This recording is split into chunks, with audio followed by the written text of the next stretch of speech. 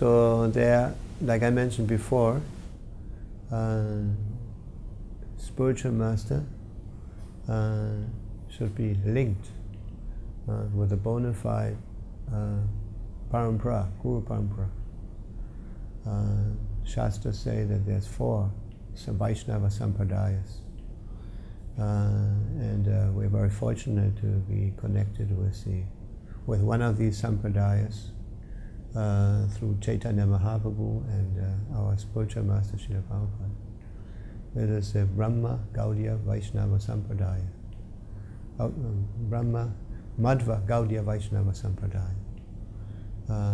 That means in our disciplic succession also appeared Chaitanya Mahaprabhu, the golden avatar, or the Yuga avatar. Krishna appeared in this disciplic succession. And these disciplic successions are very important. And that's why they initiated originally by Krishna or by specific very important devotees. Like we have the Brahma Sampradaya, then we have the Shiva Sampradaya, Lakshmi Sampradaya and Kumara Sampradaya. And all these names mentioned, like Shiva, Brahma and Kumaras, Lakshmi, they are all instructed by the Supreme Personality of Godhead.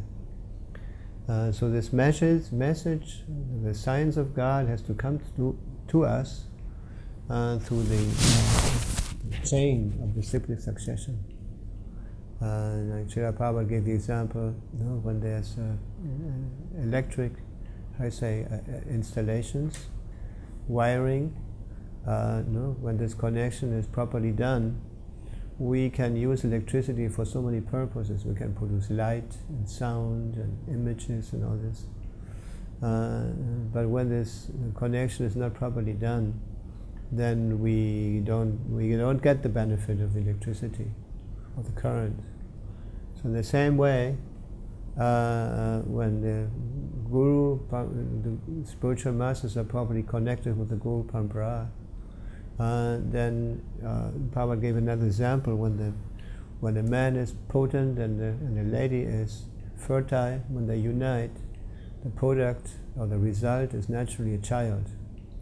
So in the same way, when the spiritual master is bona fide, authorized, and the disciple is sincere, is prepared to serve or to surrender, then naturally Krishna consciousness becomes manifest. God consciousness becomes manifest. So this is why the Guru Paramparas or the disciplic successions have to be properly, have to be proper, bona fide. There might be so many teachings in the world about God, but when the connection is properly done, like in our case, through the medium of Srila Prabhupada, then the result is very wonderful.